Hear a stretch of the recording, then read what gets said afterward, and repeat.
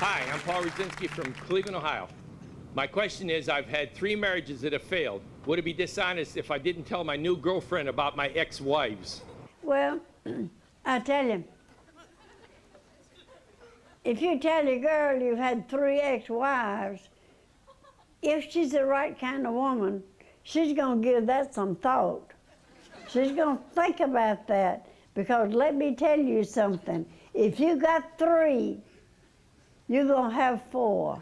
Hi, I'm Jay Porter from Mount Valley, California, and my question is it okay if I taste the grapes at the grocery store? Well, you know damn good and well what a grape tastes like. Now, why would you want to go in the store and taste them?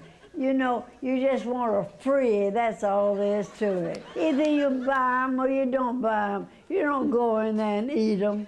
Hi, I'm Brian from Akron, Ohio. I've gone out with this great girl a few times, and I know she's into me. I just don't know how to make the first move. Any pointers? Run your hand up under her dress. That's one good way. Run it all the way up there. If you can't get through the bottom, then come down through the top and get her dress. Do something. Just don't lie there. You can do something. Hi, my name's Vanessa. I'm from Murray, Kentucky, and I have a question for you. How do I get my husband to stop adjusting himself in public?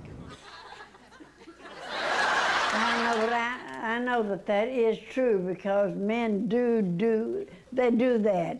They grab hold of their penis and they're shifting it around and they're spreading their legs and all this, that, and other.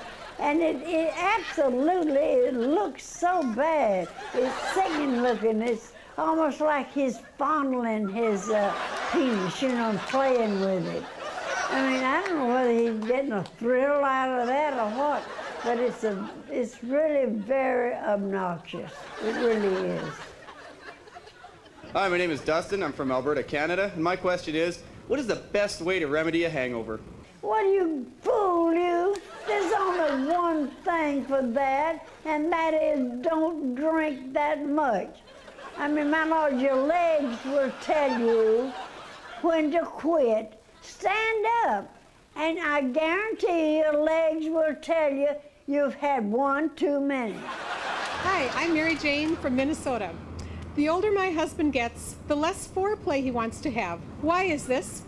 I don't know. I mean, all they want to do is hop on and stick that thing in and stick it out in about 2 or 3 seconds and have that pleasure, and that's it. And they leave the poor old woman lying there panting, because a woman cannot have a climax in that short a length of time. And that's the thing that's wrong with most sex life today. A woman takes much longer to have a climax. A man can go like that, and that's it. In 2 seconds, he's through. Hi, my name's Debbie. I'm from Medicine Hat, Alberta, Canada. Our daughter moved back into the house after college, and the problem is she brought her lazy boyfriend with her, and now he's freeloading. What do we do about this?